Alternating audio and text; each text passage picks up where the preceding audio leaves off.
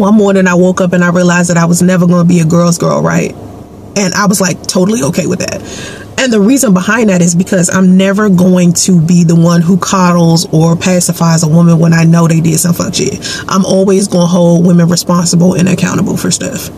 And it's a lot of women out here that dislike me because of that. I'm very honest about my past. I've shared my stories with women, and I've encouraged women to never do some of the things that I've done. I noticed that when women express that they want other women to discontinue aiding men and continuing to mistreat women, y'all assume we like cold and callous, like we never felt pain before. Like, to me, I don't like when women give men too many chances. When I say that I didn't feel sorry for Cardi B the last time she got cheated on, it's because she continuously keeps forgiving Offset. And they're like, oh, you gonna fault her for wanting to keep her family together? No, I'm faulting her because she continues to allow her children to see her mistreated.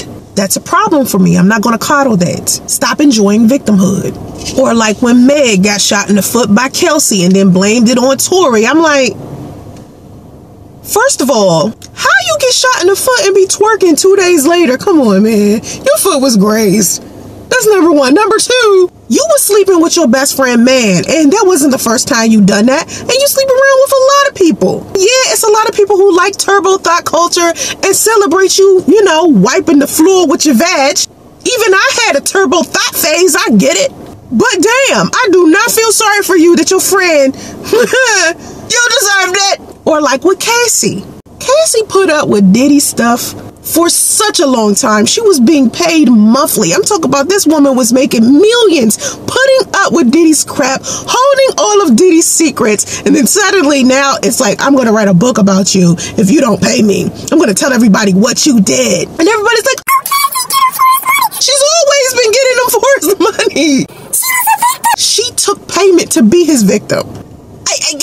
You see where I stand with it? Or like this mess with Keke Palmer. Y'all know damn well if your man went to a concert and you saw footage of him on social media being grinded by some woman, you'd be like, you enjoying this too much, bruh. That means if you had some sense, but it's a lot of women out there that don't have any sense. Y'all okay with your man disrespecting your relationship. But any woman who's in a relationship with somebody they love, they would have never went that far with Usher. I'm sorry.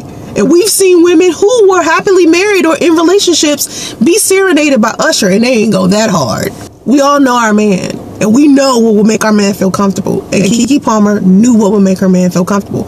I do not feel sorry for her. Even after I saw those like clips, those little pictures of video clips of him like dragging her, and I'm thinking to myself, okay, you want to show us screenshots, but I bet you if you show us all that video, we'll see that y'all fight each other on the regular. Like you bopping him upside of his head too.